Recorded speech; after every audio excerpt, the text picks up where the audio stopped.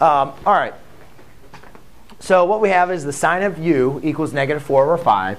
And what they want us to do is apply to figure out what the sine of 2u is. All right? So first of all, we need to know what the sine of 2u represents. Well, the formula for the sine of 2u, which is on page 287, which is the new formulas, is going to be 2 times sine of u times cosine of u. Okay? So that's a new formula. You'll be provided with it, but this is just what you need to apply when you have a multiple angle. All right? So now the next thing is we need to determine what exactly our cosine of u. We know what the sine of u is, but we don't know what the cosine of u is. So we notice that this is not on the unit circle, so we need to create a triangle. But we need to make sure we create a triangle within our constraint. So it says our constraint is if here's 0, here's pi over 2, here's pi, here's 3 pi over 2. So it says our angle has to be greater than pi, but less than 3 pi over 2. So therefore, our angle, our triangle, needs to be in this quadrant. So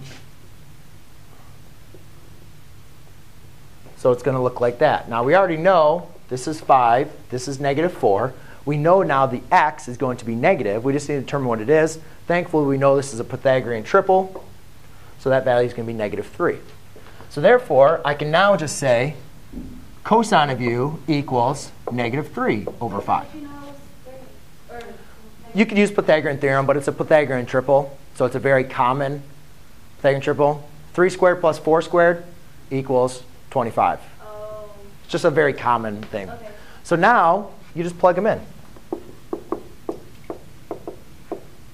Sine of u, which is -4/5. Cosine of u, -3/5. Let's do, that's going to be 312, so it's going to be positive 24 or 25. Done. With time left to spare.